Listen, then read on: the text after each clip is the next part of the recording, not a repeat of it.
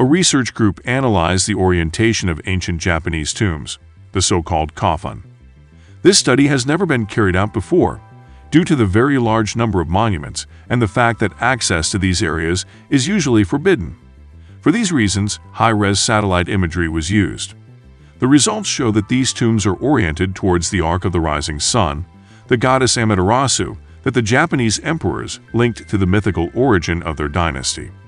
The Japanese islands are dotted with hundreds of ancient burial mounds, the largest of which are in the typical shape of a keyhole and are called Kofun.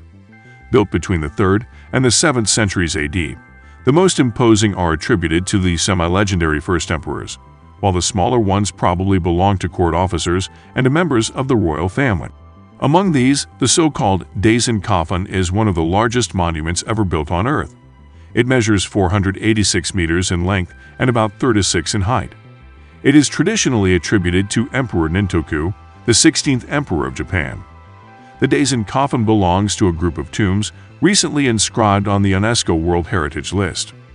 There are no written sources on these tombs, and excavations are rare and limited to the smaller ones, since the largest are considered the tombs of the first semi-legendary emperors and, as such, are strictly protected by law. Now, alien hunters believe there is evidence of this migration, as a historical structure in Japan appears to be identical to a formation on the Red Planet. Looking at a Kofun-era tomb in Japan, they claim to see the same keyhole-shaped mound on Mars, suggesting extraterrestrials contributed to the development of Japan's ancient civilization. Subscribe for more videos like this and turn on the notification to help the channel out.